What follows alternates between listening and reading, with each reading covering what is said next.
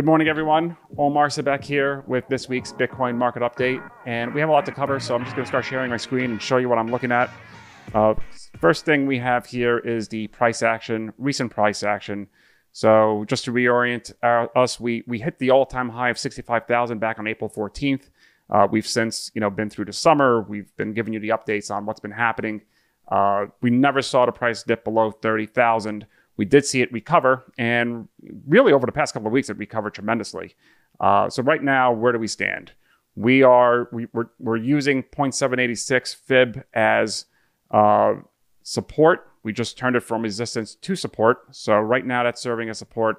Price is 57,473. The support levels, I think, at 57,200. So something to watch. If we break down that support, I would expect to see a couple of days of some bearish action. But then, we've seen it happen before. Shorts are put onto the exchanges because the bears come out of hibernation. They start to get aggressive, and a little bit of demand just blows them out of the water. We get a short squeeze that, changes the market dynamic. I actually don't really expect to see a breakdown. I do expect to see that we're going to see continued price appreciation. We will see some volatility. The thing about volatility at this stage in the market is shorts are always met with longs. They even each other out. There's also not a lot of funding on the exchanges right now. It is something to continue to watch is how much funding is being taken on the exchanges. That translates into risk. Risk translates into liquidations, and that creates volatility. So we'll continue to keep an eye on that. But as it sits right now, we're at that last level of resistance that we just breached last night, sitting at support. It could be the last chance to jump on board with Bitcoin before we go to all-time highs. And once we hit that $65,000 all-time high, there's no looking back. Why is the price moving so quickly, so fast? If you're watching the news, you see what's happening around the world. Supply chain issues. We have just a steady stream of bad news, a steady stream of uncertainty. This CPI was released yesterday. September results were 5.4%, highest in a long time on the back of other high inflation reports.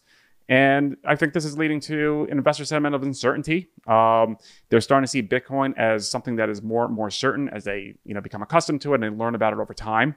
And I believe that we're seeing some of this recent price action as a result of that increased confidence. And we also have investors that are coming into Bitcoin right now that is meeting a supply that has been heavily illiquid because they've been held by long-term holders. I'll show you that in a little bit. The amount of long-term holders that are holding Bitcoin right now is an all-time high.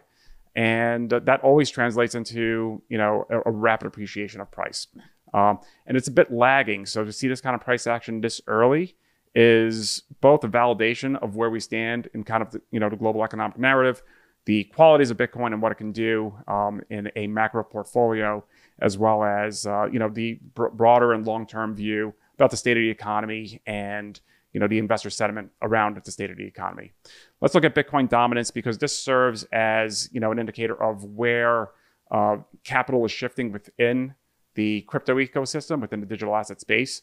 And so anytime you see a red candle here, that means that Bitcoin is losing dominance. That means that it's losing market capitalization and it's losing it to altcoins. And anytime you see, these green spike ups, that means that, investors are coming out of their altcoins and, flooding into Bitcoin.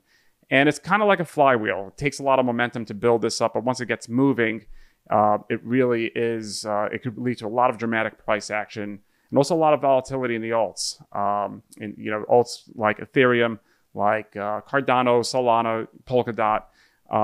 If I'm an investor in Ethereum right now, I'd be concerned with the EIP 1559. I'd be concerned with MEV, which stands for miner extractable value. Read up on those topics. They're really important if you're an Ethereum investor because you really want to get a long-term view of the performance of Ethereum.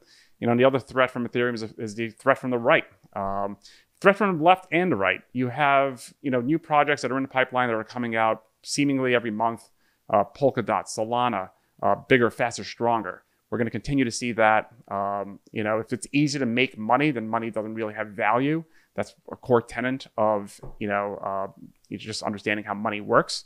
And so that represents a lot of risk. There's a lot of risk that's held up in the altcoins, from Ethereum to the right. And to the left, you have Bitcoin, which is, very certain, very safe, very secure, very stable. Can't really change it. Everyone knows exactly what they're getting themselves into when they buy into Bitcoin.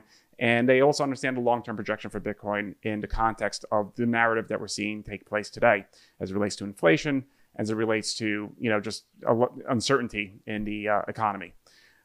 Next, I want to show you, what I mentioned before. This is the available supply.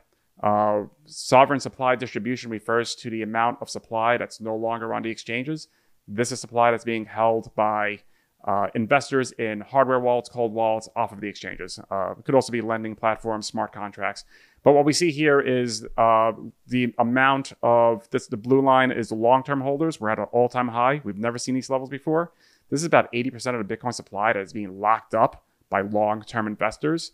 And this orange line is the short-term investors. And so what is the delineation between a short-term and a long-term investor? Very simple, 155 days. If there's a Bitcoin address that is holding Bitcoin for more than 155 days, you're a long-term holder. If it's less than 155 days, you're a short-term holder. And a lot of these short-term holders turn into long-term holders because they might have bought Bitcoin yesterday. They know they're going to hold it for long-term, so they flip into that long-term holder category. And this is a really good indication. It's been indicative of the past of rapid price appreciation when we see that Bitcoin's being locked up, because all you see is new demand. Now, where's that new demand going to come from? In the next couple of weeks, we could be seeing an ETF approval announcement from the SEC. If that happens, that's a full embrace. That's a full embrace by every branch of government that the Securities and Exchange Commission has approved Bitcoin as a financial instrument for use across, any type of exchange, any type of market. You'll be able to exchange it in your IRAs, your 401ks, your regular brokerage accounts. That is really the full embrace of Bitcoin. And if we get that kind of news in the next couple of weeks, there's really no looking back. It opens up the floodgates of capital from places that, maybe have not even considered investing into Bitcoin. There's also a general sense now of renewed confidence in Bitcoin because it's been through a China ban. It proved itself.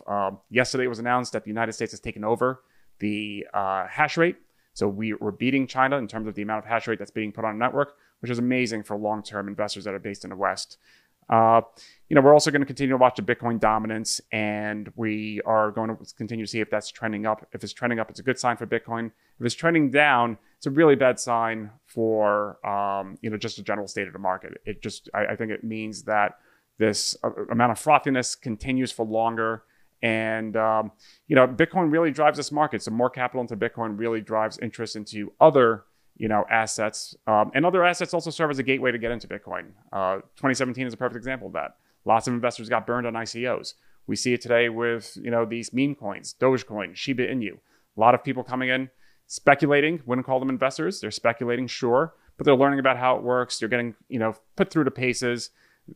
In many cases, those people become Bitcoiners when they lose their value, and hopefully they don't turn toxic, which is what happened, with the 2017 entrants that came in through the ICOs. They lost a lot of their money. They found safety in Bitcoin. They ran up the price of Bitcoin, but they understood Bitcoin, and they were able to take advantage of the price action in the 2021 cycle. And many of those investors are now profitable. There's a saying that you don't lose your Bitcoin, you don't lose your value if you hold it for just 3.5 years. And it's not even a saying, it's the fact. There's not an investor out there that has lost value.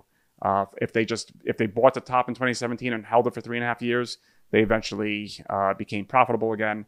And this is a trend that can be understood. We look at the blockchain to understand why that happens. And as investors learn, they get interested in Bitcoin and they come in. So I do believe we're going to see some really, really bullish price action going into April of 2022. And, maybe a little bit beyond that. We'll see. It really all depends on, what happens over the next couple of weeks and months, of course.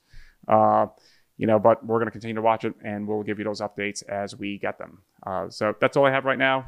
Thank you very much. If you have any questions, please feel free to leave a comment or just reach out to us. Thank you.